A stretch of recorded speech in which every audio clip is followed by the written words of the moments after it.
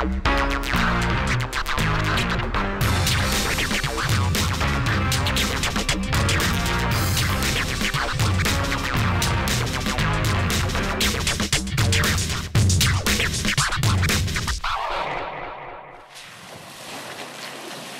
a new king of the hill, highway, and trail in the midsize SUV segment, the all-new 2014 Jeep Cherokee.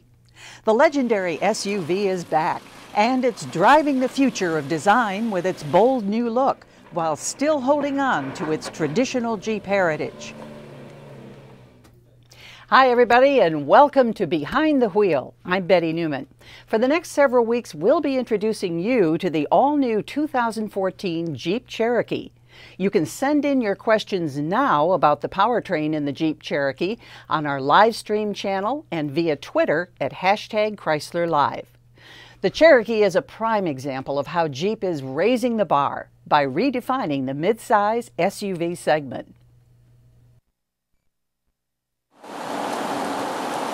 Whether on the road or on the trail, the Jeep Cherokee is on track to bring excitement to the midsize sport utility vehicle segment. The Cherokee delivers legendary Jeep 4x4 capability, improved fuel economy, superior on-road handling, and a cutting-edge revolutionary design.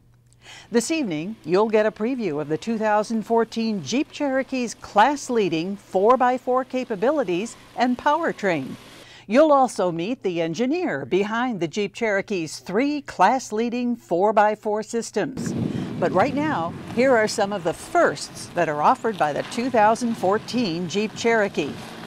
It's the first midsize SUV that offers 3 advanced 4x4 systems with 1 or 2-speed power transfer units. The Jeep Cherokee is the first SUV with 9-speed automatic transmission. And on the inside, well, it's packed with cargo space and technology. Drivers are always focused on fuel economy these days, and the all-new Jeep Cherokee delivers. When it comes to filling up, the 2014 Jeep Cherokee features a vastly improved fuel economy over its predecessor of up to 31 miles per gallon on the highway. In March, the all-new Jeep Cherokee debuted at the 2013 New York Auto Show, and Mike Manley, president and CEO of the Jeep brand, explained Jeep's engineering focus. Now, of course, the performance and fuel efficiency equation begins with the powertrain. Setting the benchmark for the industry, the Cherokee is the first midsize SUV to offer as standard a 9-speed automatic transmission right across the range. Now, the Trailhawk and Limited models you see here on stage with me will be joined in the lineup by Cherokee Sport and Cherokee Latitude. And all 4 models will start arriving in dealer showrooms in the 3rd quarter. So that's the all-new Jeep Cherokee and the Cherokee Trailhawk. Whether you're cruising Park Avenue or navigating the challenging Hell's Revenge Trail in Moab, which, by the way, this vehicle has done, it is simply the most capable midsize SUV on the planet. Joining me now is Rich Silbert. He's Assistant Chief Engineer of Driveline. That's quite an engineering accomplishment. Congratulations, Rich. Thank you, Betty. Tell me something now about the part that you played in this success story. Our role is to select the appropriate 4-wheel drive system for the vehicle. And after that selection, we mature it to production, and then we have to verify that it meets all the performance criteria for the platform. Well, we did a little walk-around engineering walk-around video, I should say, with you earlier this week, and let's show our viewers what you said. Please.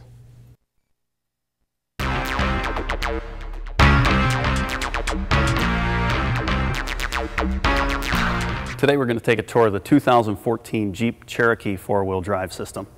This particular model shows the powertrain with a 3.2-liter V6 and then our 9-speed automatic transaxle. Power from the transaxle comes through to the power transfer unit, the distribution center of the 4-wheel drive system. There's 4 modes to the PTU, or power transfer unit. There's a 2-wheel drive mode. This utilizes our rear axle disconnect. This provides maximum fuel efficiency when you don't need all-wheel drive. The second mode is 4 high. 4 high sends power to all 4 wheels, which is regulated front to rear through a fully variable wet clutch system. The third mode is 4 low. 4 low is what true off-roaders and enthusiasts will enjoy. It's a true mechanical planetary gear reduction of 2.92 to 1. There's also a neutral feature which enables a flat toe of this vehicle. Power to the rear axle flows down the prop shaft. It's a 3-piece prop shaft traveling to the rear axle.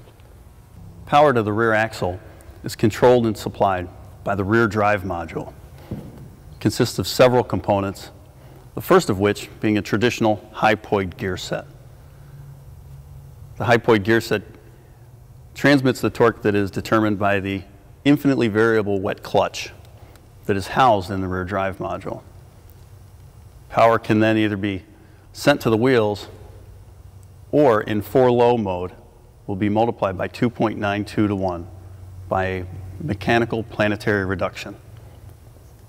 Power after that can either go to the wheels or in the Active Drive 2 lock system, we have a real mechanical locking differential.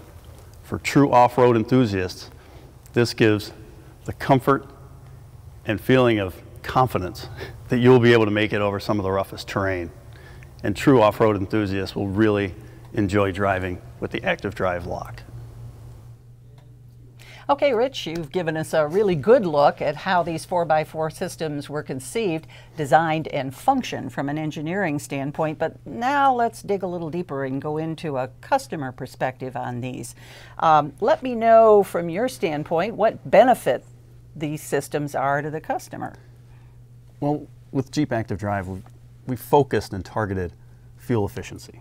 We know going into the future, all-wheel drive systems need to contribute to that overall fuel efficiency. But we had to keep the Jeep capability in mind. So that's why we have these 3 offerings. We think the Jeep Cherokee will offer a 4-wheel drive system for every driver in every activity. When you say every driver, what are we talking about here? People who enjoy off-roading, obviously. Yeah, what we have is a layered approach. So the Active Drive 1 highlights this fuel efficiency, has a rear axle disconnect. When it can disconnect and you don't need the confidence of all-wheel drive, the system doesn't send power to the rear, truly gives you the maximum efficiency for that situation. Active Drive 2 and Active Drive Lock are geared more towards the off-road crowd. So Active Drive 2 gives you the true low range, the 2.92 to 1 that we discussed. It also gives you neutral capability for flat toe, and it gives you a little higher ride height. Active Drive Lock capitalizes on Active Drive 2, but for the true off-road, it gives a locking rear differential. So I think for the day-to-day 4-wheel drive on-road experience, we have some offering, and as we get to the true off-road, we have something at the other end of the scale. Well, how different are these new advanced systems than what's out there from other mid-size SUV manufacturers? The disconnecting rear axle is first to the market.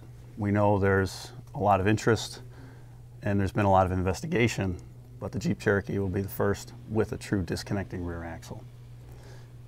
The low range in this kind of vehicle architecture is also first. Jeep Cherokee will be offering the first for this segment. And Active Drive Lock, the locking RDM is, again, the third big first for this segment. So I think there's a lot to offer. Okay, well, I've got a lot more questions, but let's let our viewers weigh in right now, and they have questions also. What is a power transfer unit? That is one question that is being asked. The power transfer unit, it's like the distribution center for the 4-wheel drive system. This system and the PTU, power transfer unit specifically, needs to divide the torque, and then in low range, the front and rear axle both multiply separately, which is a departure from historical systems and systems we have in some of our other Jeep offerings. Another one, what is a true, or why rather, is true low range important, and what does range do? Low range is very useful for people that are going off-road. And what we've seen in deep sand, climbing rock, with a 2.92 to 1, and this is accomplished through a mechanical planetary reduction, contributes to the crawl ratio of up to 56 to 1. So this it gives you control, gives you, the driver has a direct connection to not only the car, but the terrain. And that's what gives us the confidence as a driver that you are connected and you can safely steer where you need to go. Something just popped up about the 9-speed automatic transmission now, and the question is, how does that improve fuel economy? The 9-speed has a very high ratio, in many ratios that can be offered, right, being a 9-speed. And coupled with the 4-wheel drive system, it allows the proper amount of torque, the proper amount of speed, depending on the situation of the vehicle. On road, we can distribute the torque coming from the transmission front to rear, and off-road, we can multiply that torque and then also split it front to rear.